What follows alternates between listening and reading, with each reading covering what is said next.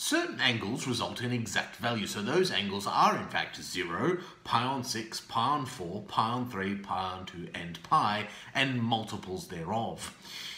Now, when you get to a Maths Methods Technology free paper, these values you need to know and their answers. Here's a selection of those answers in table format. We've already been exploring 30 degrees or pi on 6 in previous videos, but however we've got a bunch of the values as in cos, as for tan, for 30, 45, 60 and 90 degrees. Now, committing it to memory can be a bit of a challenge. Some people prefer to use the table, some people have other weird sort of hand thing, memory things. Personally, I prefer the exact values triangle. In fact, you've already seen some of it in the previous videos. Here is what I call the exact values triangle. It's actually made up of two right angle triangles back to back. The triangle on the right has a base of 1 and a height of 1. The triangle on the left has a hypotenuse of 2 and it shares that same height of 1. So using Pythagoras, I can deduce that the hypotenuse for the triangle on the right is root 2 and the remaining side on the right angle triangle on the left is root 3.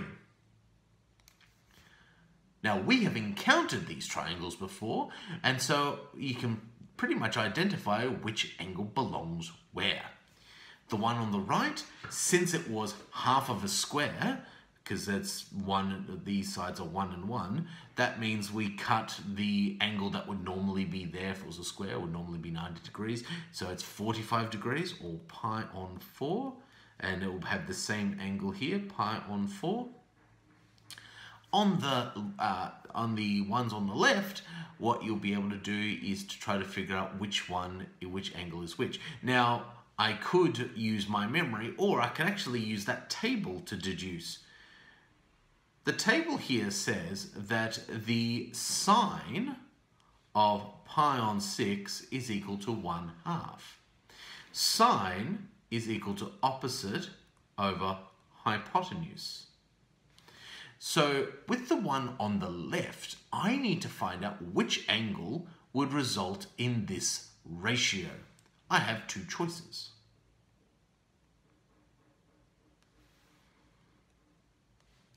I've got the angle down here. I've got the angle up here, which I have symbolized with a beta. So which angle is going to give me a sine value of 1/2 or 1/2? So I need to know which one has the opposite 1 and the hypotenuse 2. So opposite, well, 1, there's the 1 here, so in the middle here. And so the hypotenuse is 2, 1/2. So which, the beta, for beta here, that one is an adjacent, so it can't be this one. So therefore, that's this angle here. So that's pi on 6. The angle beta up here would therefore be 90 degrees, take away this pi on 6, or let's keep all of our measurements the same. This will be pi on 2. So pi on 2, take away pi on 6. So pi on 2, take away pi on 6. So you need to make sure that all of my denominators are the same. So that's going to be 3 pi on 6, take away pi on 6. That's equal to 2 pi on 6.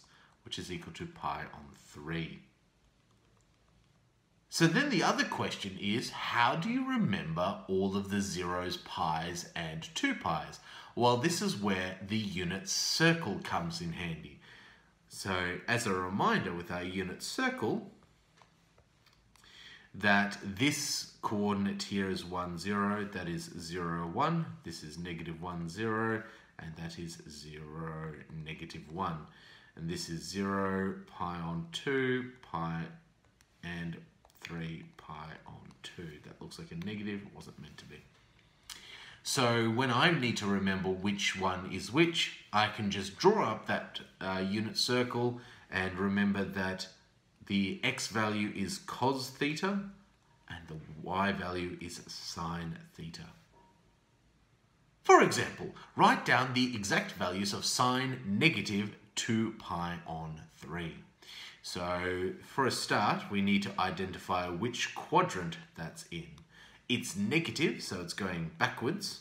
So there's 0, negative pi on 2, negative pi, negative 3 pi on 2.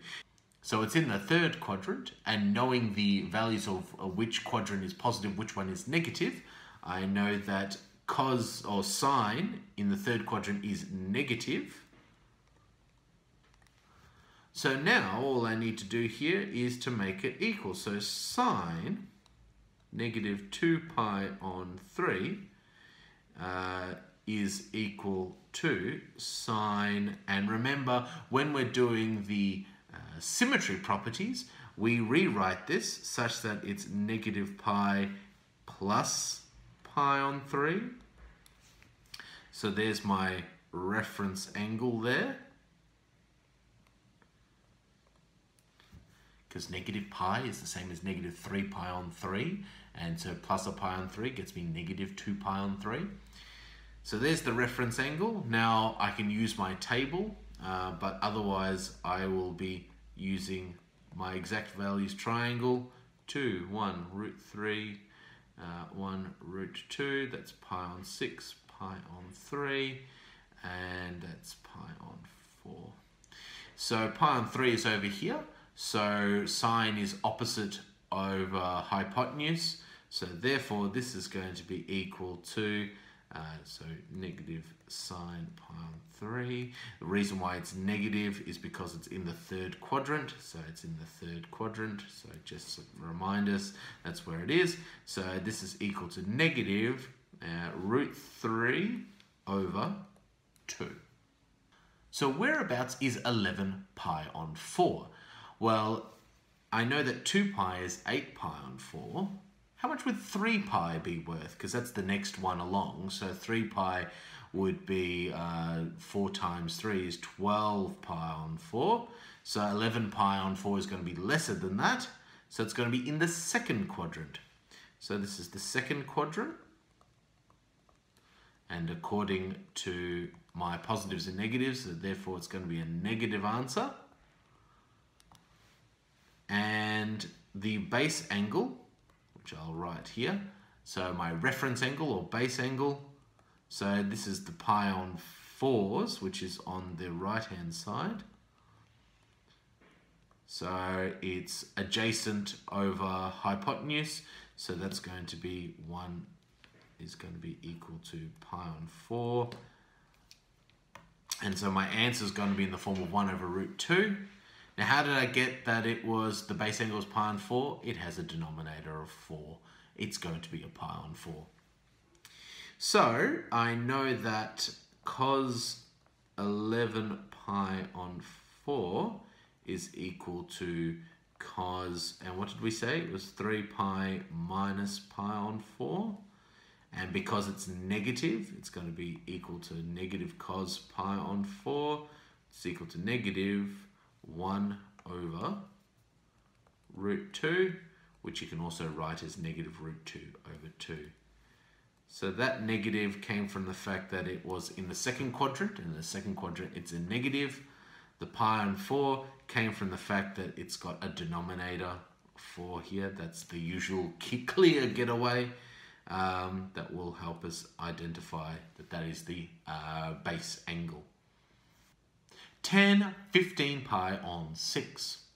So tan 15 pi on 6, so what we're going to need to do is we're going to need to know what quadrant that's in. So 0 pi or 6 pi on 6, 2 pi is 12 pi on 6, 3 pi is 18 pi on 6.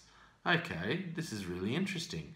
So we've got 12 pi on 6, we've got 18 pi on 6, 15 pi on 6. That's bizarre. So you'll notice there it's not like one less or one more. That's because we need to do a simplification in the original question. See how it says 15 pi on 6? We almost fell for a trap. We should always simplify this fraction. So I'm actually going to rewrite this. This is a rather sneaky little question here. I'm just going to change the pen. So what we're going to do is we're going to find out what number fits in both 15 and 6. Well, that would be 3. So 15 pi on 6 is actually 5 pi on 2. So, given that in mind, we are using something different. So where is 5 pi on 2? So let's go and use our unit circle. So we've got 0 pi on 2, pi, 3 pi on 2, 2 pi, 5 pi on 2 will be up here. So 5 pi on 2, you might remember, has got the coordinate 0, 1. And tan of any angle is equal to sine of the angle over cos of the angle, which would be equal to 1 over 0, which is undefined. So therefore, tan of 5 pi on 2 is undefined.